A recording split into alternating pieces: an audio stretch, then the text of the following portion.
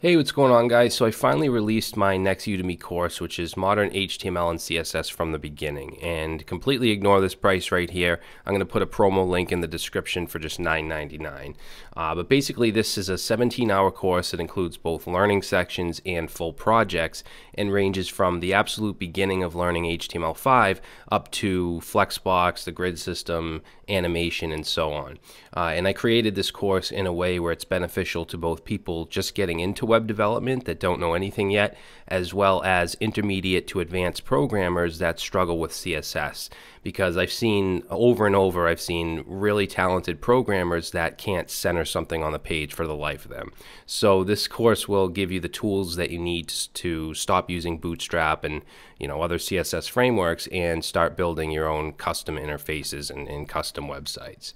All right, so basically the first few sections are the absolute fundamentals. So you can see HTML basics, CSS basics, so from HTML5 semantic tags to positioning to the box model, all that good stuff.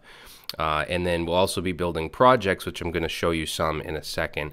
And everything we build will be completely responsive. It's 2019. Everything that you build in the browser should look decent on all sizes, on smartphones, widescreens, everything. All right, so after the basics, we go into Flexbox, we go into the grid. We'll talk a little bit about animation, stuff like that, pseudo selectors, CSS variables, and so on. And we're also going to do two deployments. So one is going to be to a shared web hosting account. I'll show you how to set up email, how to set up FTP, and so on. And then we're also going to deploy to Netlify, which is a fantastic platform, and we're going to learn a little bit about Git because we need to push to GitHub, and then we can simply deploy to Netlify in literally seconds. And we'll also be linking up a form so that we can have form submission on our website and then a custom domain name. All right, so let's take a look at some of the projects. So the first one is this Hotel BT website, and this is going to be using just CSS basics, no flex, no grid or anything like that. All the alignment will just be floats, which is not the ideal way to do things, but I think it's really important to start from scratch and learn that stuff before we get into flex and the grid and so on. All right, so we'll be using Font Awesome for the icons here, and basically we just have an about page with some testimonials. We'll be dealing with positioning and floats and all that stuff, contact form.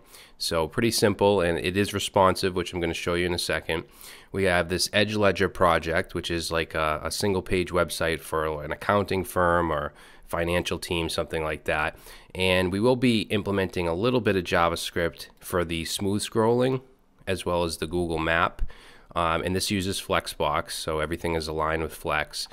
And we'll be creating an image overlay. We're going to do that quite a bit, quite a few projects, adding an overlay so that the text is readable over an image, centering everything with Flexbox.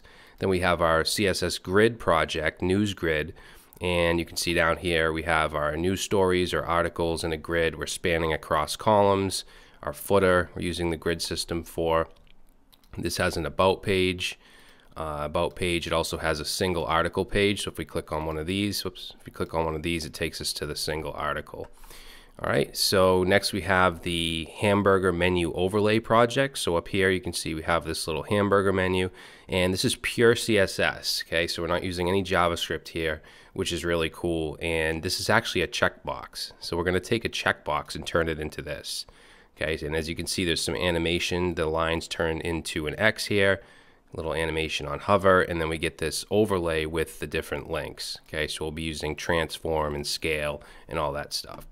Next we have the timeline, knowledge timeline, and we're using a bit of JavaScript here to bring the boxes in from the side. Also, as we scroll, as they enter into the viewport, you'll see that they kind of just come in from the side, which is pretty cool. All right, then we have a presentation website, which is kind of like a PowerPoint type site. You could use this in like a conference. You could add graphics and charts and basically just go to the next page. Okay, so each page is a different color, and it's actually just one HTML page. We're just going to make it seem like it's more than one. Okay, and we'll do like a simple drop-down project here, create some drop-downs, form styling. So these are the types of projects that are in this course. And just to show you that everything is responsive, I'm going to go ahead and make this smaller. And you can see that everything is stacked nicely. We have our Edge Ledger project. Okay, the sticky menu. Everything looks good. We have our grid system project here. So you'll learn how to make your grids responsive. This is obviously responsive by default.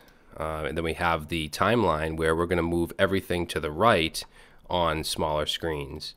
Okay, presentation site, even these drop downs, you can see we made responsive. So everything is completely responsive and adaptable to different screen sizes. And in addition to the 17 hours, I do have at least 2 more sections I'll be adding that have to do with SAS. Okay, so we'll basically have an introduction to how SAS works, the syntax, and then I actually have a project already created that I just have to record, so that should be added within about a month or so. All right, so that's it, guys. Hopefully this sparks your interest, whether you're just getting into web development or you're a senior level developer that wants to brush up on your UI skills, your HTML, CSS, and so on. All right, thanks, guys. Thanks for watching, and hopefully I'll see you in the course.